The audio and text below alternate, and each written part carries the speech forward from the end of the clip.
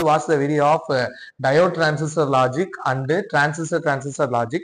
So here by using the semiconductor devices, we are going to obtain the outputs of the logic gates. Okay, so this DTL and this TTL is going to function as a NAND gates. Okay, so normally we know transistor is a type of semiconductor device, and transistor is having three terminals: emitter, base and collector. Okay, it can be classified into the BJT and FET. Okay, so bipolar junction transistor is a current control device, and that field effect transistor is a voltage control device. Okay, so now here we are taking bipolar junction transistor. Okay, here we are implementing the DTL concept with the diode and the transistor. Okay, the normal function of a diode is it allows the current to pass through one direction. Okay, then transistor, it is having three terminals: emitter, base and collector. Okay, now consider this circuit. Here we are having diodes DA and DB, and the points A and B where we are going to provide the input. Okay, now here we are having the transistors T1.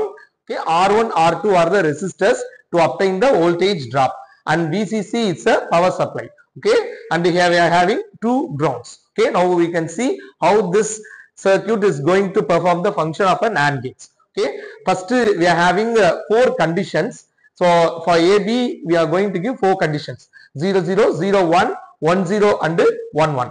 First we have to see about A and B. We are going to give the inputs as 0 and 0. So whenever we are providing 0 and 0, this two diodes, diode A and diode B, it becomes forward bias. Okay, first you should understand the term of biasing. So biasing means the process of adding impurities to the intrinsic semiconductor. We have to make some electronic supply to the semiconductor device to make them work. So that concept is known as biasing. So the biasing can be classified into forward bias and reverse bias. Okay, forward bias and reverse bias. First, what do you mean by forward bias? Forward bias means whenever we are connecting a positive terminal with the holes and a negative terminal with the electrons, means that we call it as forward bias. So reverse bias means we are connecting a negative terminal with the holes and a positive terminal with the electrons. Okay, so what happen in forward bias?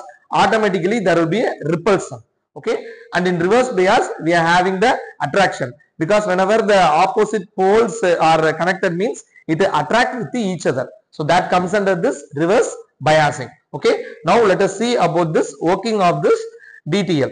So whenever we are applying A and B equal to 0, 0 means these two diodes, that becomes forward bias. So whenever it becomes forward bias means this voltage will go to the ground through this resistor and this diode. Okay, and having the output as 1.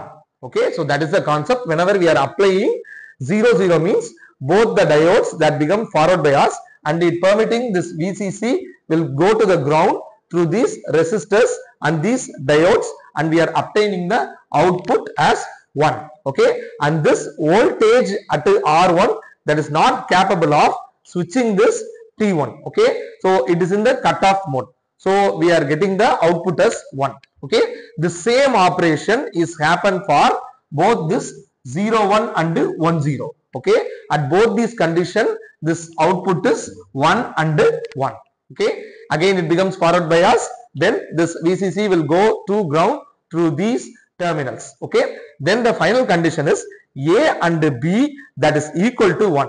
Then the final one. Okay, when A and B that is equal to 1 means these two diodes, that becomes reverse bias condition. It becomes a reverse bias condition, and this VCC power supply is available at this terminal of resistor R1. Okay, whenever the voltage is applied at this R1 means it automatically switch on this transistor T1. Okay, so that VCC will enter the ground. Okay, whenever this turns into a turn on, it becomes the output as 0. Okay, so this is similar to that of NAND gate operation. Okay, so this is how the DTL will works.